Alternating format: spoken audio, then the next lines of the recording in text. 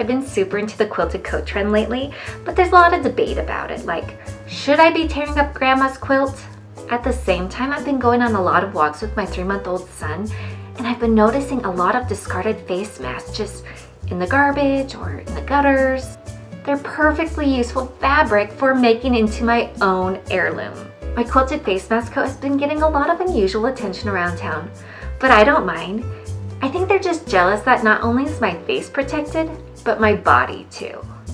People have been asking me left and right, hey Brittany, can I get my own face mask coat? And I am pleased to tell you that I have opened up business. It's called Burlington COVID Factory. Now that the enterprise is taking off, I clearly won't be able to keep up with the amount of face masks needed to create your own personal treasures. So I am now taking donations of your own used face masks.